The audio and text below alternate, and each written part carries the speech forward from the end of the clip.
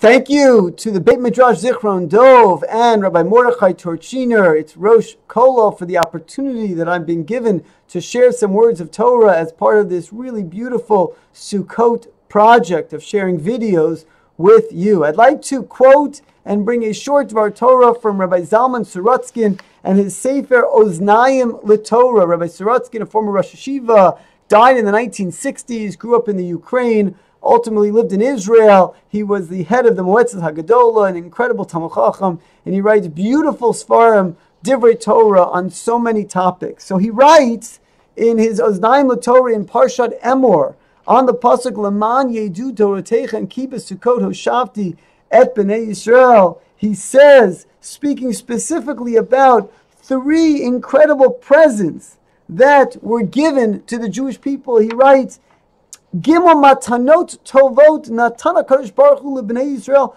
kasher hotziotam mitzrayim. There were three presents that were given to the Jewish people when they were taken out of Mitzrayim. What were they? Number one, the man. Number two, the be'er. And number three, the ananei hakavod. And he asks, why was it that among all three of these, first of all, the Jewish people had to ask for the man, they had to ask for the be'er, the water, but yet they did not ask for the ananei hakavod. They were simply given the ananei hakavod. And second question he asks, why is it that we create a holiday, a chag, the holiday of Sukkot, surrounding and centered around this ananei hakavod, but yet when it comes to the man, when it comes to the mayim, there is no chag, there is no holiday associated with it.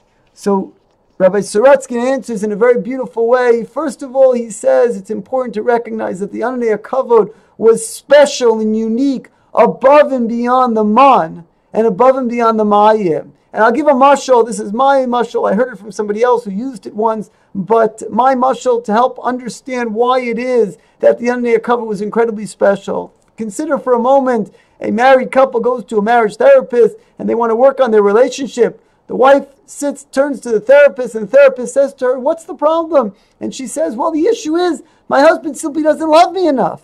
And the husband is incredibly difficult time understanding this. He listens. He says, what are you talking about? How could you say I don't love you enough? How could you say I don't demonstrate enough love? I give you everything. I buy you everything. I take care of you. Lists a million things that he does. And she says, yes, but those are all very basic needs. You don't go above and beyond to demonstrate and show your love. So what Rabbi Sorotzkin writes is, he says the same thing is true. The man, the mayim, these were basic needs that the Jewish people had. How could a Kadosh Baruch Hu take them to the Midbar, take them out of Mitzrayim and not provide food for them, not provide water for them? It would have been incredibly insensitive for him, unbelievably difficult for him to have expected them to live in a desert without food, without mayim, without water. But he did not need to provide them with the ananei hakavod. That was special. That was unique. That was something that was above and beyond. That, says Rabbi Sorotzkin, demonstrates and shows the true love that the Jewish people were given by HaKadosh Baruch Hu, that HaKadosh Baruch Hu protected them from everything. And he says similarly, God wanted them to daven, God wanted them to pray for the man and for the mayim, because HaKadosh Baruch Hu's mit'aveh tefilatan shel tzadikim, he wanted to demonstrate to them the power of prayer.